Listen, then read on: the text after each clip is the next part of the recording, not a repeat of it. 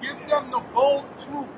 Tell them the bold word. It's spiritual warfare. Yeah, it is. That's what it is.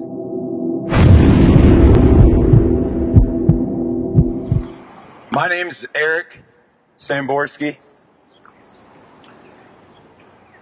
and we're here to talk to you about the gospel. I think every one of us knows things are messed up right now. And I'd ask the question, are you tired of tyranny, corruption, and injustice? It doesn't matter where you find it. There's a whole lot of places that we can find it, but are you tired of seeing that happen? Whether it's in government, whether it's in business, doesn't matter where it is. Are you tired of seeing that? You know, a lot of people, because of all this, causes are raising up all over the place and joining ourselves to a cause, raising our voices up, and I get it. But I'm asking you to be a part of the most worthy cause of resistance in this day. God's resistance. You know, God's looking on everything that's going on right now, and He's not too pleased with it. Sin is a mess. And sin has caused all the troubles that you and I are looking at right now inside of our country. It's not just been right now, but it's been going on for years. A mess. And God, He looks down on this, and He's got an answer for it. And I'm asking, are you listening to God? Because you may not be able to change people. I may not be able to change somebody that's in a high position in government, whether it's local, state, federal. I may never get an opportunity to talk to anybody like that. But you know, a great person once said, Jesus, he said, why do we try and take a speck out of someone else's eye when we got a giant beam inside of our own? So though I may not be able to go sit down with people in high places and try and convince them to do something different, God says you can do something about yourself. I just want to give you a bit of my testimony. I grew up, I guess, in a home where I was taught some morals. Don't do this. This is the right thing. Do that. And I went to church when I was younger, just kind of like, you know, my parents said, this is the right thing to do. You should go to church. So I'd go to church. I'd hear the people say whatever they said. And then I'd watch people live an entirely different way from what they said was the biblical way. So when I was like 15 or 16, I said, you know what? I'm done with this. I can live like these people are living outside of the church. Why do I need to even go to church? So I left. I got into drugs. I got into hardcore music. I went to school for recording engineering in Arizona. I lived in Brooklyn, worked in Manhattan doing live sound for a place called Spotlight Live where they had movie premieres.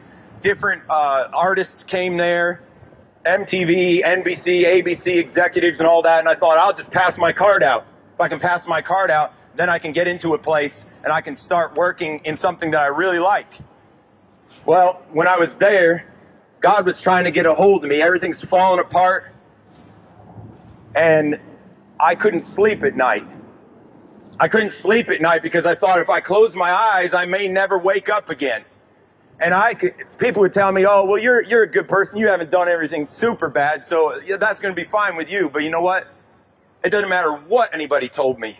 Because when I went to bed, I knew that if I was to die right then, I was headed towards fiery hell. I knew that, and I couldn't sleep because of it. And that happened for months, myself being in that state where I didn't know what to do with myself.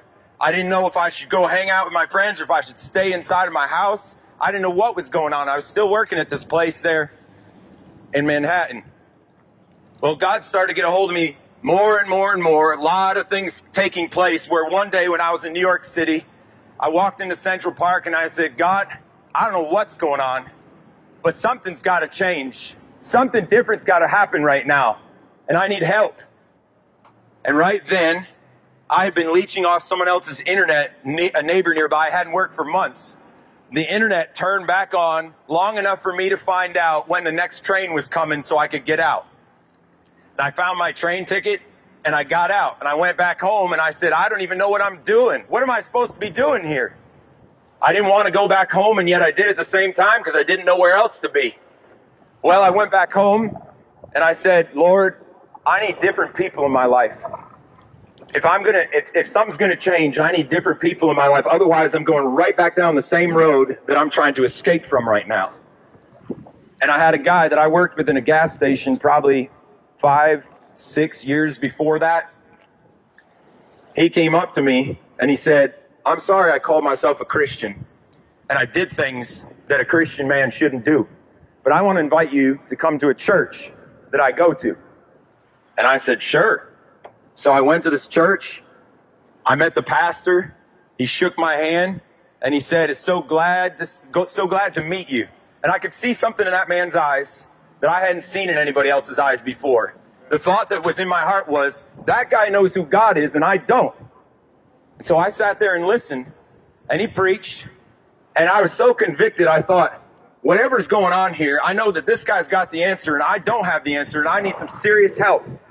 And I asked him what was going on, and he said, it's the sin in your life. You need to agree with God's verdict on your soul. God sees you as a guilty sinner, and he wants you to agree with him. If you agree with him, you're going to get farther along. So I said, Lord, show me my own heart. Bring back to my mind whatever I've done. I'm done with it. I don't want to go back. There's other times where I wanted to try and stop living the way I was living, but it didn't stick. But this time I was ready and I was done. I didn't want to keep going that way. So I said, Lord, show me my heart. And he showed me all the sins that I had done, even some I remember from when I was a little kid. And then going on and up, and I just started confessing them all out and saying, that is right. That is what I've done, Lord. I am that person. I did do this. I need your help. Please forgive me. I said those kind of things over and over and over, confessing them out before God. After probably about a couple hours, they had a 4-year-old daughter. I was praying on a kitchen floor. These people had a 4-year-old daughter. She came down. She put her hand on my back, and then she started praying for me, which just made me lose it. Because I'd never experienced anything like this before, but this girl is saying, God cast the demons out of this man. And I thought, what is going on here? But I just kept praying. Soon enough, I knew that God had forgiven me of my sins and changed my life. I knew right then. I was so happy. I didn't even know what to do with myself. I stood up, and then I'm looking over, and my friends that invited me over to their house to pray, they're on the ground crying and weeping. And I thought, well, I guess I shouldn't be standing up right now. Maybe I should go back down and pray. So I started praying some more, but I realized that all that weight, that burden of guilt, of sin that was on my conscience was gone right then. Then I remembered when the days going after, probably about 2 weeks later, I remembered that I wasn't smoking, I wasn't drinking, I wasn't doing drugs anymore, and I had never specifically asked God to help me stop that. But I remember just reducing the tears because I thought, I've tried to stop this, I don't know how many times before, and it's never worked. But now, something changed on the inside. And that's why I'm here talking to you, not as somebody that's better than anyone else, but I'm just telling you, I don't know where you're at. I don't know what's going on in your life or what's going on in your heart. But there is a judge of all the earth that is looking down on every single one of us, and he knows the most intimate details of our life. He knows our thoughts. He knows what we've done. He knows what we're about to do. He knows all of that. And I said in the beginning that if we wanted to join a worthy cause, we should join the most important resistance cause here on this side of eternity, which is God's resistance. You may say, that sounds like a nice catchword, but what does that mean? God resists sin, self, the world, and the devil. If you know what life is about, you know what it feels like to be chained up. You know what it feels like to be in bondage to things that you do that you wish you would stop doing. You know what it's like to feel like you have that highest sense of oughtness and yet you can't live it. And you know what that feels like. So God says, resist sin, self, the devil, and the world. Let me ask you a question. How many of you have ever told a lie in your life before? Never. I'm an angel. An angel. Doesn't matter if it's a small lie or whatever. But if somebody tells lies, what do you call them? A liar. How many of you have ever stolen anything in your life? Doesn't matter what value it has on it. How many of you have ever stolen? I have. You know what do you call somebody who steals? A thief.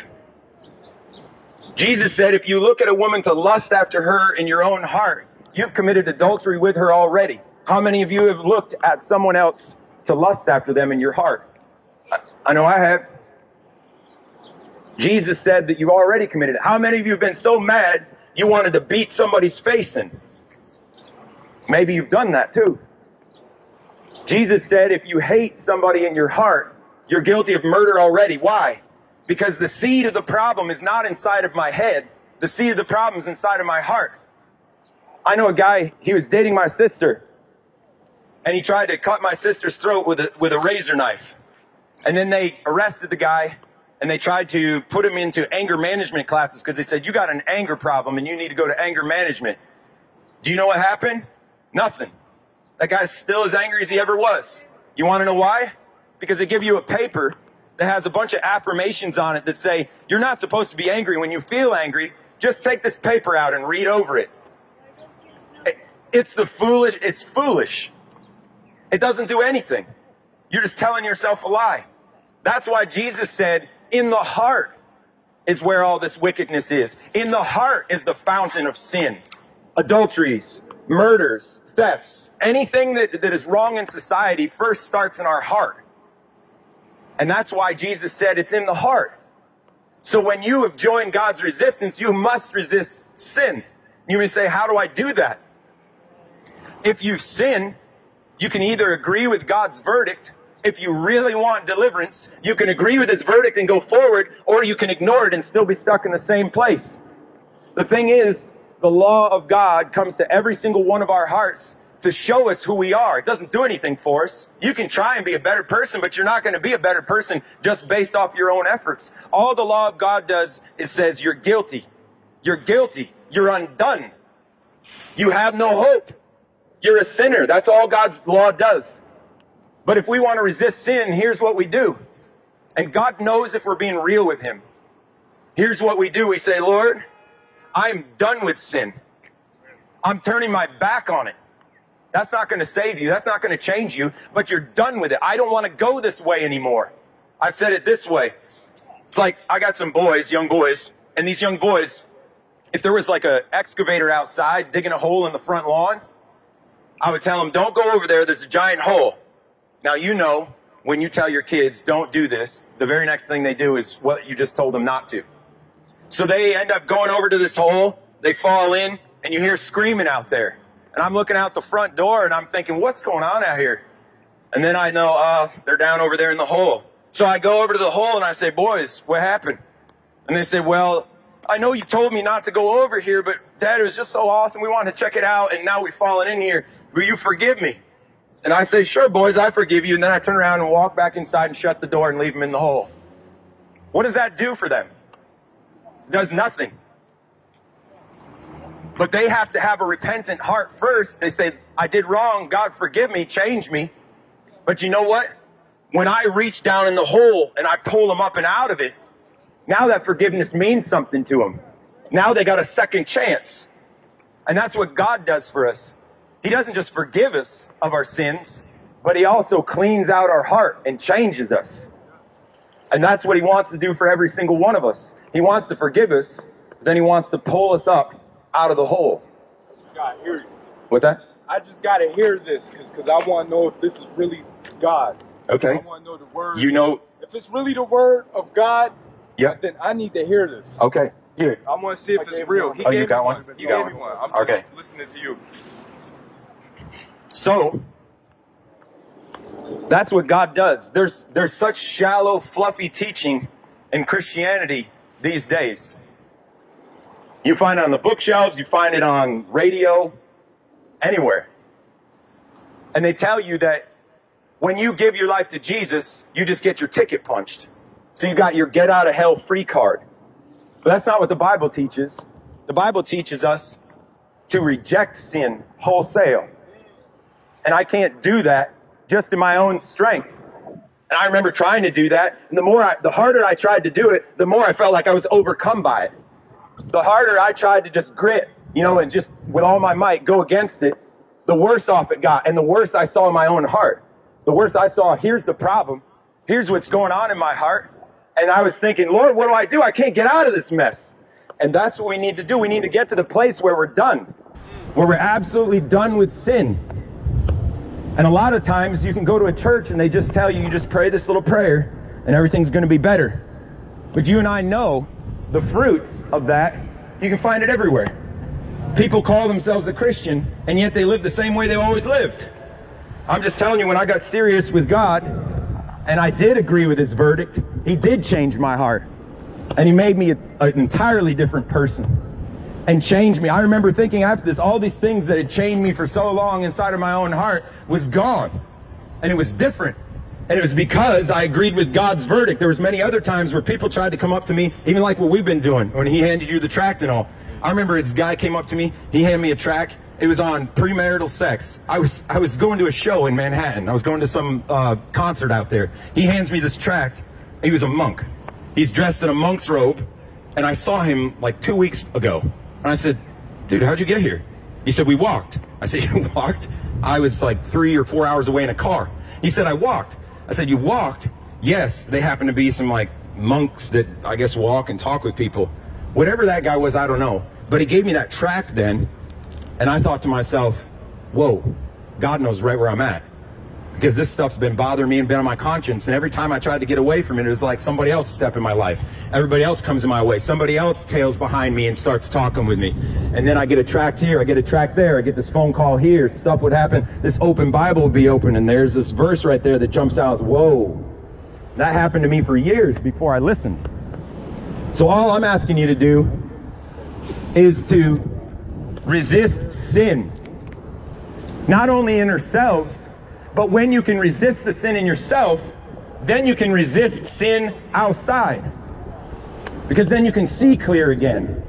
And God wants to do that so bad, especially in this day. And if that wasn't enough, he wants us to resist self. I'm talking about the corrupted self. Jesus said, if you're going to follow after me, take up your cross, deny yourself, and follow me. Then you can be my disciple. Which means that if you don't take up your cross and follow Christ and deny yourself, you can't be his disciple. It's costly. Jesus said, if you're going to build a tower and you don't count to see if you've got enough money to finish the building project, that man's a fool. Or if you're an army and you're going to war and you don't see if you've got enough military power to win this war and then you just start going at it, he said, you're a fool if you don't count the cost first to see if you can do it. And that's the same thing. We've got to count the cost first. What about self? Will I deny myself, that corrupted self, that corrupted heart? We can make everything look nice on the outside. I can paint a pretty picture. But what about, sometimes people say, I'm a good person, I do good for other people. But if you look down in their heart, the reason why they're doing good is because they want other people to see them and they want other people to think that they're good. And we've already just ruined it. We're not even doing it for the right reason anymore. That's why he says you've got to resist yourself also. Because that's where that's the fountain of sin. It comes from self. So I need to give him all my perceived good, not only resist the bad, but then I come to him and say, here's what I think I got to offer you, Lord. And I'm going to lay myself down like a living sacrifice before God, and I'm going to burn while I'm alive with the fire of God. God doesn't want a bunch of dead people. He wants people that are alive. He wants people that are sold out to him, that can walk after him, be filled with his spirit, and scatter light inside of the darkness that's around us right now. And so we've got to resist sin, self, and a part of this is we have to resist the devil. You can see crazy stuff around. You can see people acting evil, but the Bible says we don't battle against flesh and blood, but spiritual wickedness in high places. There's a war going on that if we're not following after God, if we don't believe what Jesus said, if we don't believe in the Son of God and we haven't been saved, then we, just by default, are embracing the world system. No. Give them the bold truth. Tell them the bold word is spiritual warfare. Yeah, it is. That's what it is. It is. It's not just a war. Tell them it's spiritual warfare. It is. It's spiritual warfare. Yes. But the way that it's manifest is all the craziness that you see, not only in your own life, but in everyone else's life. If we just think that it's your fault or it's your fault, do you know what happens? We're already seeing it. We're at war with one another and we hate one another. And now we're just screwing everything up all over again. It's not supposed to be like that. There is a devil. In communist rule, this is what they would do. Karl Marx, he said, if we can just get a bunch of useful idiots, then we can push our cause to go farther. And that's what the devil does. He gets people to link themselves with him and they don't even know that they're doing it. So they're the useful idiots forwarding the devil's cause and marching on his orders, and they don't even realize they're doing it.